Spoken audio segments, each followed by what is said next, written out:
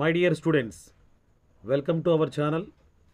ఈరోజు మీ అందరికీ ఈ వీడియోలో degree second year third semester physics model paper ఏ విధంగా ఉంటుందో చాలా క్లారిటీగా ఎక్స్ప్లెయిన్ చేయడానికి ప్రయత్నం చేస్తాను. జాగ్రత్తగా వింటారని ఆశిస్తున్నాను. చూడండి, ఇక్కడ థర్డ్ సెమిస్టర్లో మనందరికీ మీ అందరికీ తెలుసండి 75 మార్క్స్కి ఎగ్జామ్ పేపర్ ఉంటుంది. దానిలో సెక్షన్ ఏ, సెక్షన్ బి, సెక్షన్ సి అని 3 సెక్షన్స్ ఉంటాయి.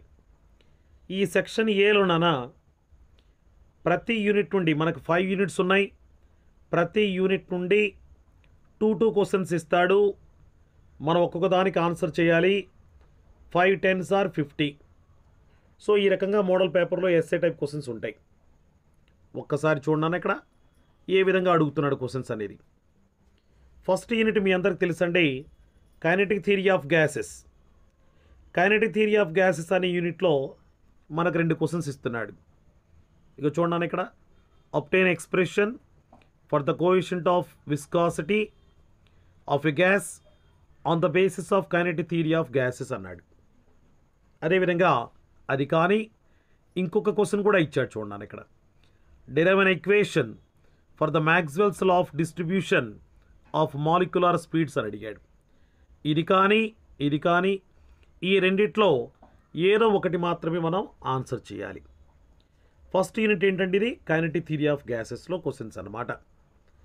అదేవిధంగా సెకండ్ యూనిట్కి వెళ్ళిపోతే మీరు ఇక్కడ చూడని చూపిస్తున్నాను. Second unit thermodynamics. Second unit పేరేంటమ్మా? థర్మోడైనమిక్స్. దీనిలో మనల్ని సెకండ్ క్వశ్చన్ అడుగుతున్నాడు. దీనిలో కూడా ఏ ఆర్ బి ఈ రెండిట్లో ఏదో ఒక క్వశ్చన్ రాయమని చెప్పేసి అని అడుగుతాడు. సో ఫస్ట్ ఇక్కడ ఏమడుగుతున్నాడు చూద్దాం ఒకసారి. Explain the working of కార్నాట్స్ engine and obtain an expression for it's efficiency అని అడిగాడు.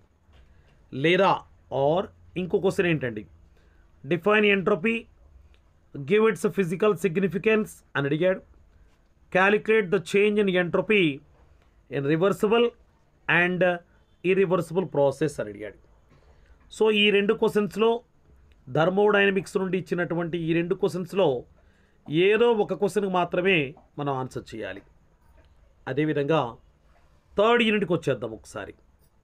థర్డ్ యూనిట్లో ఏమడుగుతున్నాడు ఏంటంటే, థర్డ్ యూనిట్ పేరు thermodynamic potentials and Maxwell's equations అని ఉంటుంది. మీకు ఈ thermodynamic potentials and Maxwell's equations అనేటువంటి థర్డ్ యూనిట్లో ఏ ఆర్ బి ఈ రెండిట్లో ఏదో క్వశ్చన్కి ఆన్సర్ చేయాలి.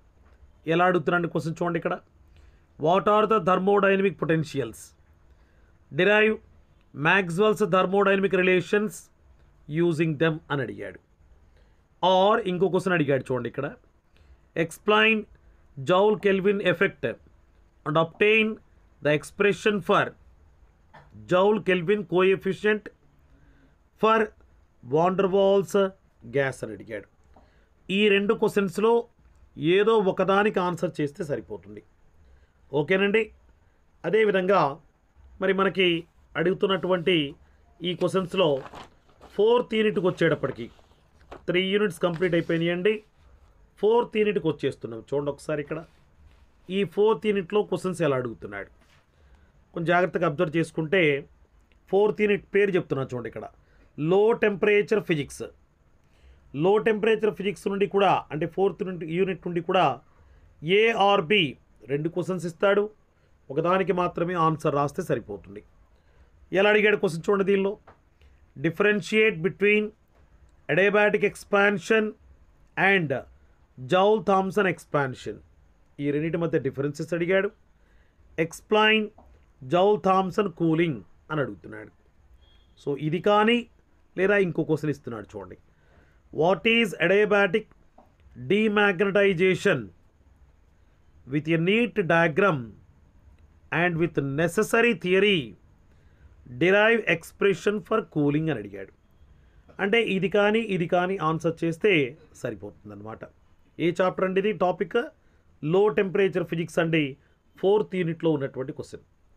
అదేవిధంగా 5th యూనిట్ చూడండి ఒకసారి. క్వాంటమ్ థియరీ ఆఫ్ రేడియేషన్ ఈ 5th యూనిట్ నుండి కూడా 2 ఎస్సేస్ అడుగుతాడనా, ఈ 2 ఎస్సేస్లో ఒక ఎస్సేకి మనం ఆన్సర్ రాస్తే సరిపోతుంది. చూడనా, ఫస్ట్ క్వశ్చన్ నేను అడిగాడు, explain the quantum theory of black body radiation and derive veins లా అని అడుగుతున్నాడు. లేదా ఇంకో క్వశ్చన్ ఏంటంటే, define solar constant and describe the working of an angstrom పైరోహీలియోమీటర్ అని అడుగుతున్నాడు. ఈ 2 క్వశ్చన్స్లో ఏదో ఒక దానికి ఆన్సర్ చేయాలి. సో లాస్ట్ ఇయర్ ఈ క్వశ్చన్ పేపర్ మనకి ఇవ్వడం జరిగిందండి. ఈ సంవత్సరం ఈ మోడల్లోనే క్వశ్చన్ పేపర్ ఉంటుంది. క్వశ్చన్స్ కూడా మ్యాక్సిమం ఇలాంటి మోడల్లోనే అడిగే అవకాశాలు ఉన్నాయి. So important questions list already మీకు చెప్పాను, ఆ లిస్ట్ ప్రకారంగా చదువుకోండి ఎస్సేస్ అన్నీ కూడా. అదేవిధంగా సెక్షన్ బికి వచ్చేస్తున్నా చూడండి ఒకసారి. సెక్షన్ బి చూడండి, ఇక్కడ సెక్షన్ బి ఇక్కడ 3 5s are 15 అన్నాడు.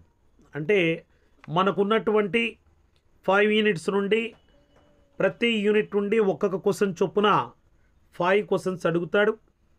ఈ 5 క్వశ్చన్స్లో ఎనీ 3 క్వశ్చన్స్కి మనం ఆన్సర్ చేయాలి. ఈచ్ క్వశ్చన్ క్యారీస్ 5 మార్క్స్ అన్నమాట. అందుకని 3 5s are 15 అని ఇచ్చాడు ఇక్కడ. ఓన్లీ 3 5 మార్క్స్ క్వశ్చన్స్ అనమాట ఇవి రాయాల్సింది. సో ఫస్ట్ క్వశ్చన్ దీనిలో చూడమ్మా, kinetic theory of గ్యాసెస్లో last year మనల్ని అడిగిన క్వశ్చన్ చూడమ్మా, explain mean free path of a gas అని అడుగుతున్నాడు. సెకండ్, థర్మోడైనమిక్స్ అనే చాప్టర్ నుండి obtain an expression for change of entropy when ice changes into steam అని అడుగుతున్నాడు. అదేవిధంగా థర్డ్ యూనిట్ అయినటువంటి thermodynamic potentials and Maxwell's equations అనే టాపిక్లో డెడ్యూస్ క్లాసియస్ క్లాపరాన్ ఈక్వేషన్ అని అడిగాడు. నెక్స్ట్ ఫోర్త్ యూనిట్కి వచ్చేటప్పటికి లో టెంపరేచర్ ఫిజిక్స్లో explain the effects of chloro and ఫ్లోరో carbons on ozone layer అని అడుగుతున్నాడు.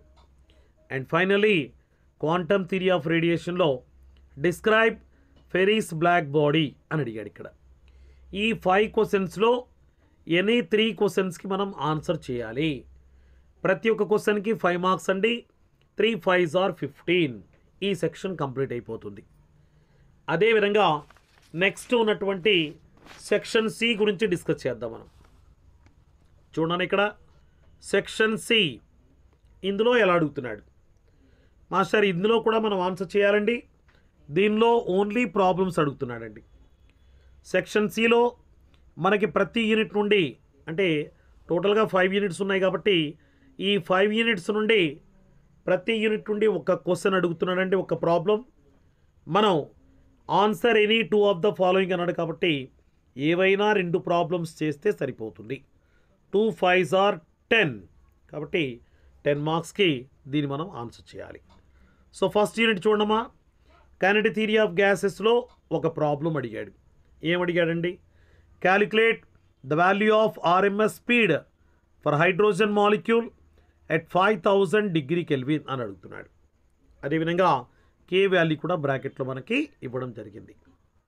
నెక్స్ట్ థర్మోడైనమిక్ చాప్టర్లో calculate the efficiency of A reversible heat engine working between 72 degree Celsius and 187 degree Celsius.